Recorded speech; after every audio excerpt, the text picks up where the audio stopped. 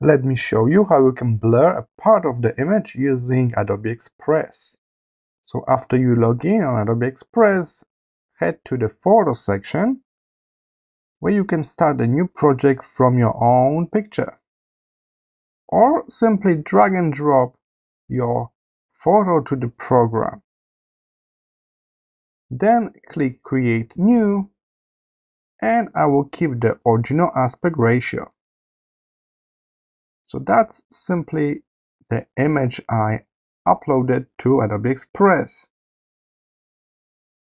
We want to blur only part of it, so to do that I will need to make a copy of this layer. So I click on this image and simply press copy and paste on my keyboard. So Command C, Command V on Mac, or Control C, Control V on Windows. As you can see, I got a duplicate of this layer.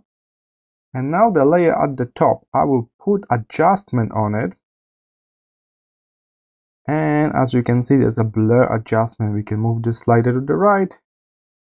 And this way we blur this layer. But there's still the original layer below. So how can we now show part of that original layer that is not blurred? Simply double tap to go into crop mode. From here you can go like freehand cropping to uncover the layer below, but I'm guessing that most of us will need some kind of shape cropping, so maybe you want to crop a face out. So the circle will be perfect for that. We can start with a circle, put it on the area that will stay blurred, and everything else is cropped out, so we can see the original image below that is still sharp.